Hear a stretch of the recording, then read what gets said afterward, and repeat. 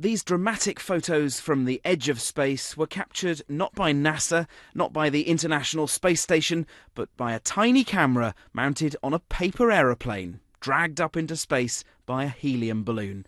On this video you can actually hear the moment the balloon pops.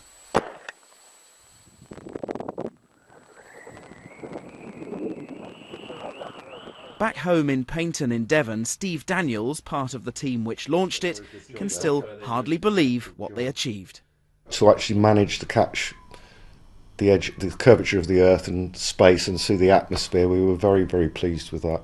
And that was one of the high points when we actually got the cameras back and played the video. We were very, very pleased with what we ended up at. Steve designed the GPS tracking device, which allowed the team to find the plane built from simple straws and paper when it returned to Earth, not far from where they'd launched it in Spain. Remarkably, the only damage from its fall from 90,000 feet was a small hole in the wing. We were expecting the plane to be fairly damaged, and surprisingly it was pretty much intact, so it's we were, considering we'd never flown anything like this before, we were very, very pleased with how it turned out. News of their success has spread around the world on the internet, and Steve says he's enjoying his 15 minutes of fame. Nobody's done it before.